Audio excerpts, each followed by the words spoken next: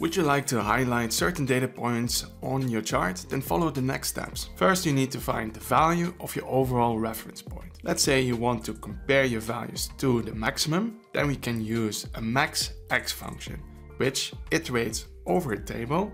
Now this table you can create using an all or all selected function and needs to include the fields by which you break down your visualization. You can then use a switch or an if function to compare your sales amounts to the max overall sales and return the color that you like. To also highlight the minimum, simply expand your measure using the MinX function. Then you need to turn your line chart into a bar chart. Go to Formatting, Data Colors, and apply Conditional Formatting, where you format by field value and select the measure you just created. And then you can switch back to a line chart.